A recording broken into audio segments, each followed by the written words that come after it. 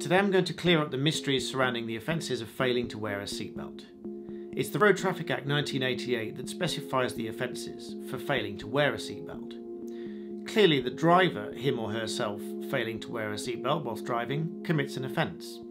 But many of you will know that 14 years old is a significant age, but without really knowing why.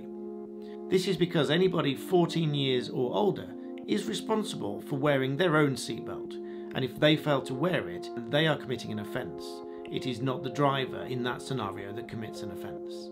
Anybody under 14 years old, however, is the responsibility of the driver, and the driver commits a separate offence for failing to ensure that someone under 14 years old, front or back seat, is wearing an adequate seatbelt. This is all assuming that there are adult belts fitted in the car, as some very old vehicles simply don't have them. As to the penalty for failing to wear a seatbelt, it is on a level 2 fine, which is up to £500. But remember, in a significantly serious case, let's say several children under the age of 14 not wearing their seatbelt, the court might take quite a dim view of this and impose a more significant penalty, but they must provide reasons for doing so.